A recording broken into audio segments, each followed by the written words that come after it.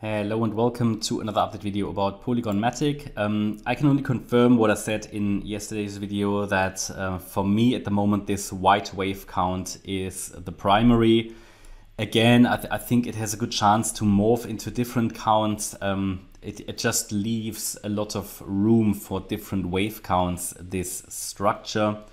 Another one that I can imagine is playing out. Well, first of all, let's just do a bit of a recap on this one. First of all, you can see I've got a structural support area defined here on the chart, basically located between 68 cents and 76. If we get into that region, you would expect a bit of at least a reaction. Then we need to see where we are. Yeah, could get a bit of a reaction there, maybe even a bounce. But currently, I think we are in this C wave here. Looks like the C wave is an ending diagonal. That after this wave one rally, which started happened between June and August, MATIC has performed very strange moves. I'm counting this as an A wave down, an overshooting B wave, and a C wave to the downside, which is unfolding right now. This C wave, in my opinion, would be an ending diagonal with the wave one here, wave two here, maybe now the third wave, then a fourth and a fifth. Obviously, there should be some support in the region already specified between roughly 68 and 76 cents, but eventually it probably will move a bit lower, but certainly sort of into the 60-cent region, I would say. Would not be bearish, would still be bullish. There is nothing bearish about this chart as long as we're holding 48 cents.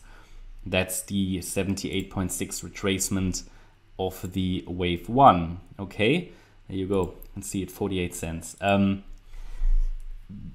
So I currently count all of this still as part of this larger wave two. Now, is there another possibility? Yes, we could say, that we had here a wave one and then an A, B, C in a wave two. So that the wave two was actually here. And this is another 1-2 setup.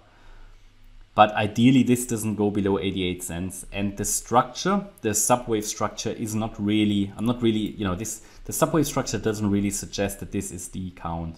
Because the wave one, okay, is a bit choppy. And then, what would this be? This would be an A wave. And what is this? B? Maybe a triangle or, and then a C wave down, but a C wave would be too short.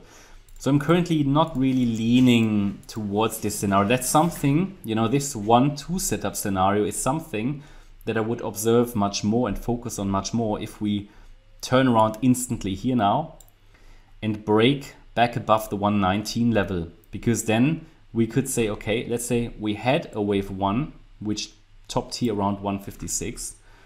Okay, this could have been an A wave. And then maybe we're doing something like a B wave in an A, B, C structure. So A down there on the 10th of March, B up here, and then a C wave down. But again, it is running out of space, see what the problem is. But yeah, that's sort of my view about MATIC at the moment. For now, I don't have any evidence that it has bottomed here at this stage. And by the way, if I'm looking at the C wave as a ending diagonal, then the third wave would be an A, B, C structure. And we can calculate the target for the C wave in that we take the length of the A wave, we go to the high of the B wave, and the C wave would take us down. First target would be around 96 cents, nearly reached, and the next one 82. I don't know which one it needs, okay? But I'd rather say probably the 82 cent level. Okay, that's my update about MATIC. I hope you liked the update. If you did, please hit the like button, leave a comment and subscribe. And if you really like the content, then please check out the channel membership. Thanks a lot for watching. Bye-bye.